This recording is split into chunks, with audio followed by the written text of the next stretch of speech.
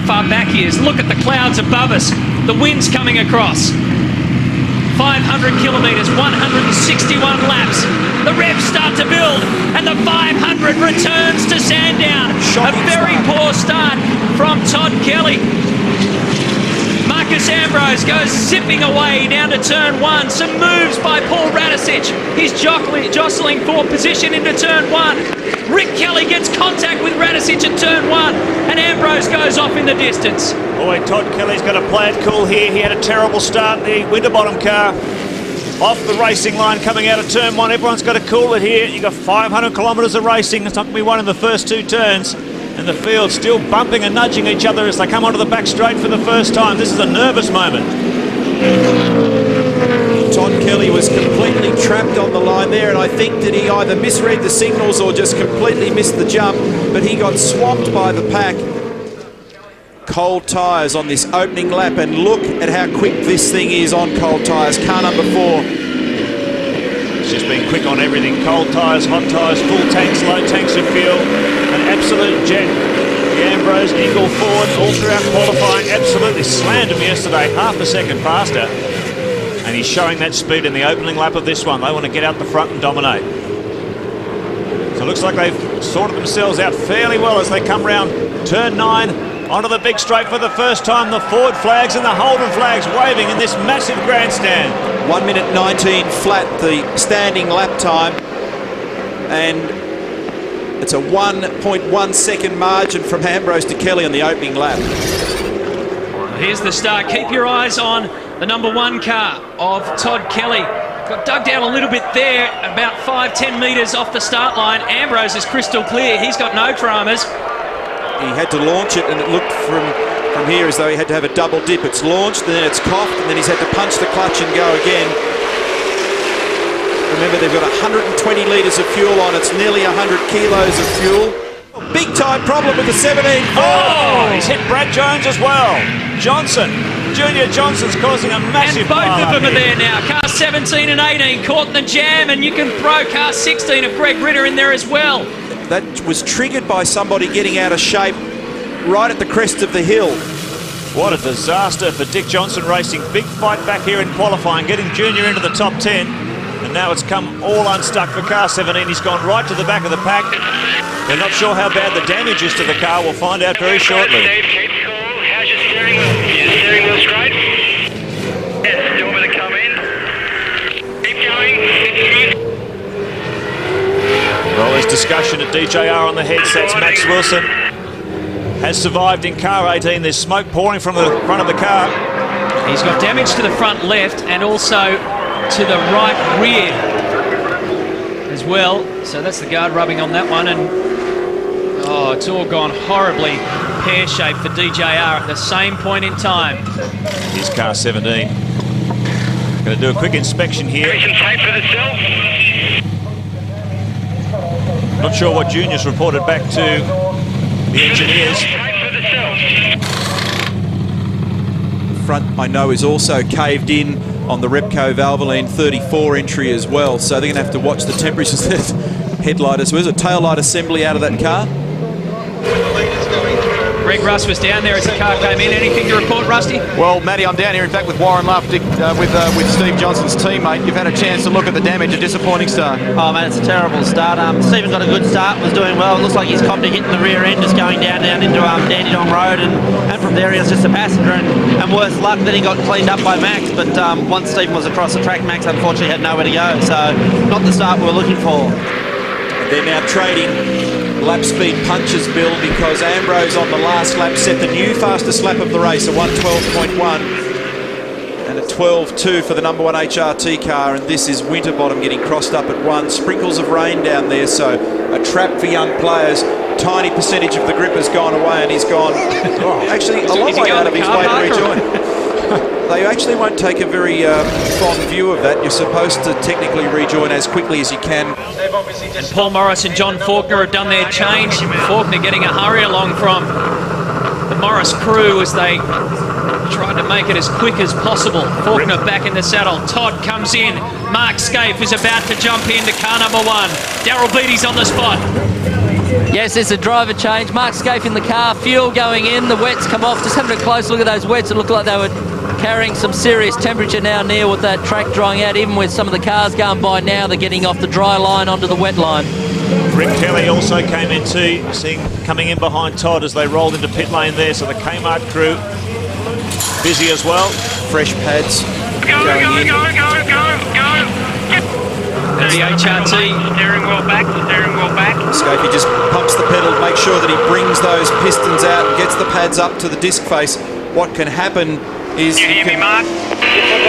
just establishing radio comms. Oh, If you don't do that and you haven't pressured them up, you can arrive down at the first corner and go for the pedal cam and find that there's nothing there except a bit of rear brake. And that's happened before too. To most of us. Yeah, I've seen cars end up in the fence down there with that, and Scaife didn't have a lot of pit road there either. Now Ambrose is out. Russell Ingall has an insert to throw into the seat and he'll jump in. Daryl Beattie. Just watching it. Marcus a little slow getting out of the car. They're trying to disconnect his radio. Pad change again like HRT. Wets off.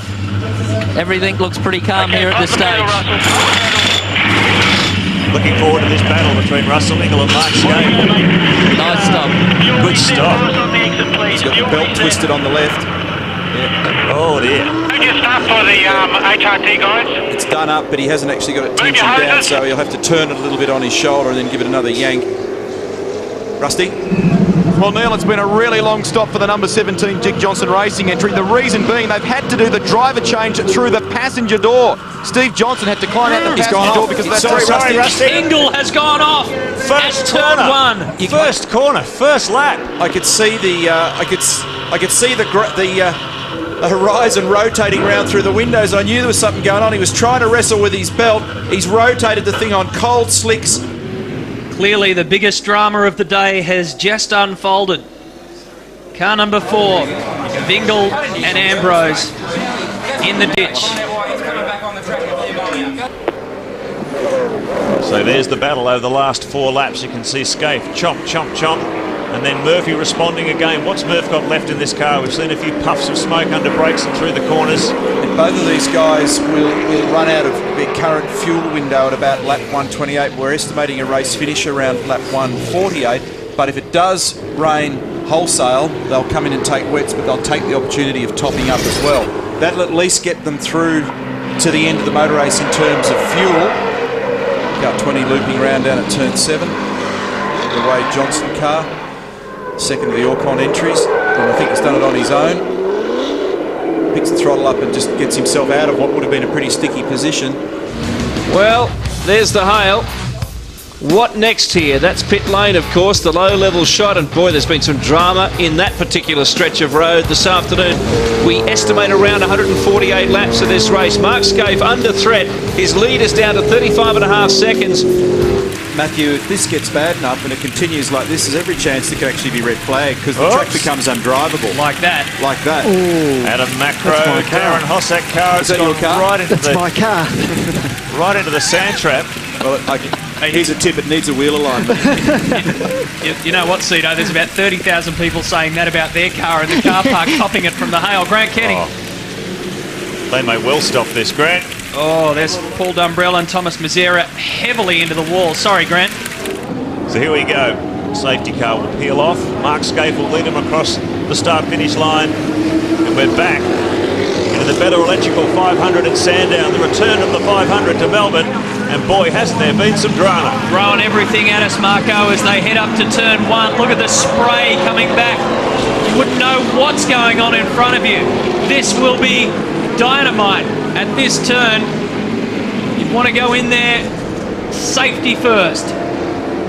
See them just gingerly treading through there. You just get nervous looking at him going through there. It must be so hard, Neil and Glenn, to get temperature back in your tyres when you're sitting behind a safety car, not only in dry conditions but in cold, wet weather. There's no temperature in that rubber. And they've been stationary now, or not stationary, but sort of inactive for a long period of time, so your mindset cools out a little bit as well. You've got to get yourself back in to the groove, feel the amount of grip available, and of course if you're anything behind about position 4, you can't see, so it's driving by braille. That's right, and actually Scaife would be being leading the pack here. He's a bit of the venturer here to see what the track's like, so the rest can gauge themselves off mark at the moment in braking areas and speeds through the corners and where the track is quite bad. But look at Vounsey. Vounsey's coming through.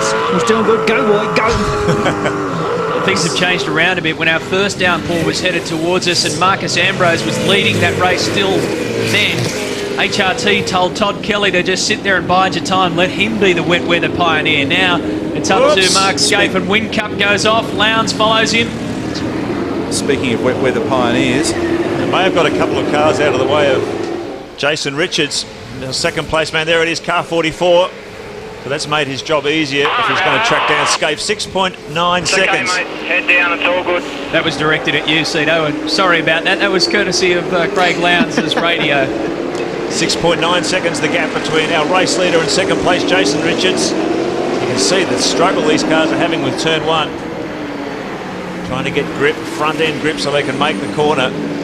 It's been the location of a number of incidents this weekend.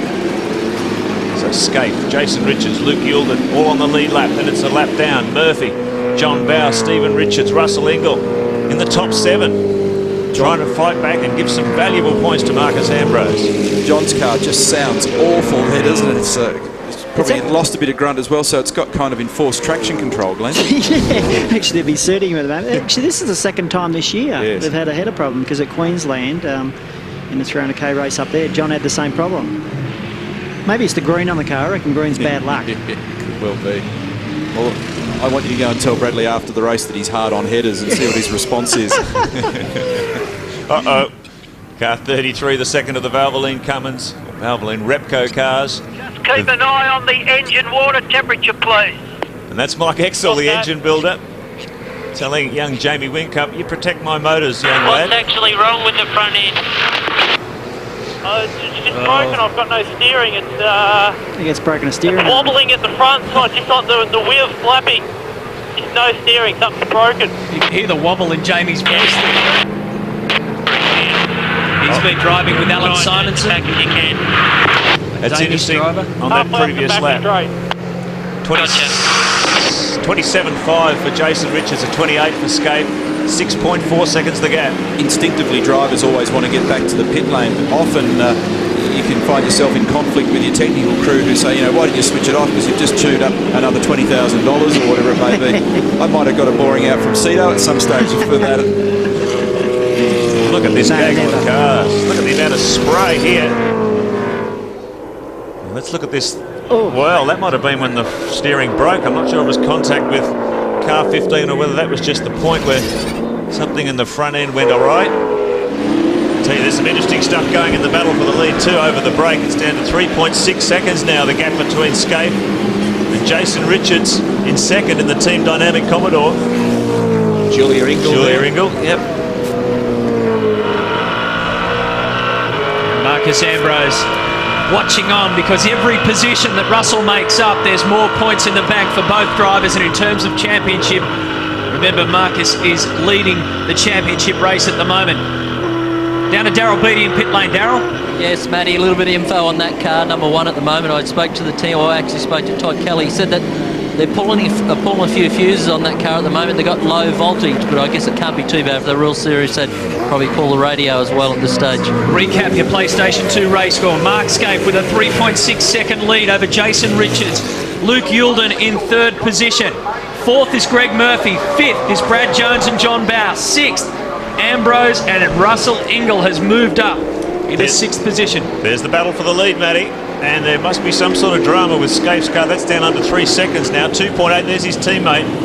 That's not the car of the moment. Car 44, Jason Richards, the Kiwi, flying in second and closing the gap hand over fist to our race leader, Mark Scape, with only minutes remaining in this race. One of the problems is that when you've got everything switched on in a wet race, those screen heaters draw a huge amount of current. And if you've got an electrical drama and you need to start bailing out of things, one of the last things that Mark will want to bail out of is being able to see clearly. But if he's under pressure, he needs to see clearly, and that could also be one of the problems here. Look at him go. Jason Richards, the 27-year-old from Nelson in New Zealand. This was the incident with his teammate, car 45. It's on the approach to turn 9.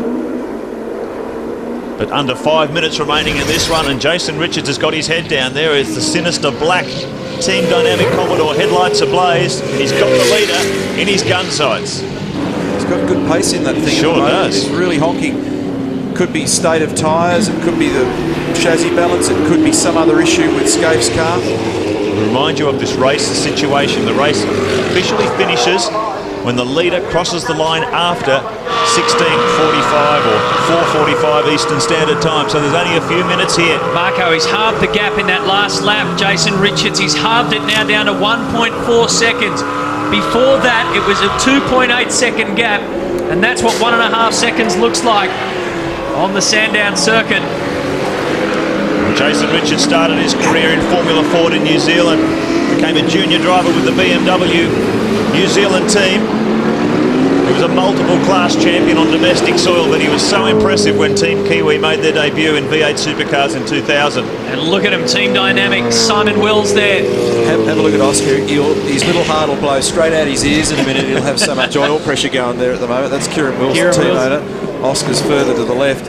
But he loves to get wound up about motor racing. And he's well wound at the moment. If Jason Richards can pull this off, and remember there's 4 minutes remaining, 3.5, 4 minutes remaining in this race. If Jason Richards can pull this off and get him and Simon Wills onto the podium, that makes Wills a back-to-back 500 champion. He won the corresponding race at Queensland 500, his one and only race victory. Richards has never won a race in the V8 Supercar Championship. Mark Scaife has won 34 of them. Here's some more action with Paul Morris getting into trouble with Andrew Jones in the 888 car. Morris slipping, sliding, going off the track once more, and Jones joins him. It's a race against the clock though out at front. Scaife, the lead now is 0.7 of a second. And the clock's just gone 4:42 and 5 seconds. So again at 4:45, the minute the lead, once we pass that moment in time, 4:45.00, as soon as the lead car crosses the control line, that's it. Now Jason Richards is a relative rookie in V8 Supercar terms. Scaife making his 144th start. Richards has only done 33 starts. It's his 34th career start in V8 Supercar. Body language on Mark's car suggests that he's just a bit out of grip at the moment, Glenn. Yeah, he is for sure. He's really struggling for traction. He's going to have a crack at him. No, he decides to back off at the moment. Absolutely, there's problems with Mark Scaife's car. It's totally unsettled. A race against the clock at the end of an extraordinary day. Richards has a look around the outside. Now he'll have a look at the inside. He's right up behind the #1 Holden Racing Team Commodore. Maximum pressure. The Kiwi's going to keep it cool here though. Mark Scaife is pretty clever. Oh, side by side. In this sort of hand-to-hand combat, what can he do here? Where is he? He's still there. So he has got a real tough task on his hand, even though Scaife is doing a great job. It's 4:43. They have to finish at 4:45. So this is incredible stuff. What a finish for the Better Electrical 500. Hard under brakes into turn 1. Scaife gets the position. Slippery track conditions. Almost a touch. From Jason Richards. We hear that Scaife has switched off his red rain light. That's the light, bright red light they have to have on the back of the car. Now, whether that's going to affect switch the wiper off as well, the legality of the car in terms of finishing the race without its rain light, only time will tell. Look at how wide he's making this HRT Commodore as they come up the back straight. Mark Scaife is pretty much shutting down everything he can find inside the cockpit. That line that Jason was taking to try and go around the outside at turn 8 could reveal a spot for him if he can get underneath Scaife when they get to 9. Less than 1 minute remaining. Are they going to cross the line before? Yes, they will. So there's going to be another lap after this one. How long can Scaife hold him out? Down the inside goes Jason Richards. Oh, they both go! Oh, no, he's gone into the gravel. They both go! No. Jason Richards can't salvage it from there. Oh, Scaife gets out. Unbelievable. Can't get it going. Believe it. Absolutely unbelievable, and the space of Kieran Wills says it all as Jason Richards finishes what was a great scrap with Mark Scaife in the ditch, and Scaife has been let off the hook, no question about it. He's going to have to complete one more lap. It's 4:44 and 50 seconds, so that means one more lap. He's missed it by 10 seconds. Now, mate, last lap. Mark Scaife is going to survive, assuming his car can go another 3 kilometres. He's had all sorts of battles thrown at him, and who would have thought that Jason Richards and Team Dynamic Car 44, when looking at the top spot on the podium, found themselves staring into the gravel. 38 seconds, the gap back to Luke Yulden. It's down to 29 seconds now. The Ford in second, so Scaife has a half-a-minute buffer over at the next place car. If he can lift this one home, he'll take the 500. Everybody's had a crack at him, including the Heavens, and at the end of the day, these guys, both Scaife and Todd Kelly, have shown that they've not only got themselves the car speed and the setup and everything back in order, but also the pure determination and skill to hold off challenges like that. In awful conditions, Scaife goes past the guy that could have claimed the spot off him.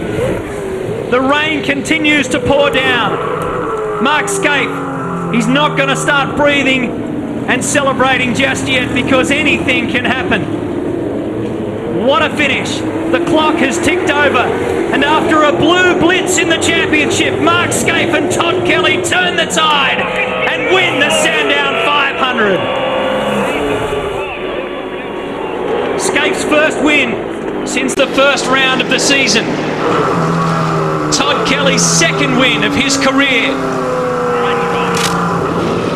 What an effort, and what a great effort too from this young man, Luke Yulden in car 31. And Stephen Ellery, the super cheap auto Ford, claims second position, their best ever finish. Beauty, Lukey, that's the go, mate. You know what position you finished in? Hey, tell me. P2, Lukey, P2 to the mighty Holt race team. The words he wanted to hear, and Luke Yulden deserves to be congratulated on surviving an incredibly tough day and his first crack at Sandown in a V8 supercar. Kelly and